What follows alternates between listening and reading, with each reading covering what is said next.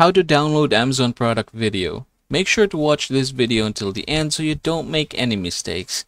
Now, in order for us to get started, we are going to have to find a product here on Amazon, say for example like this that has a video.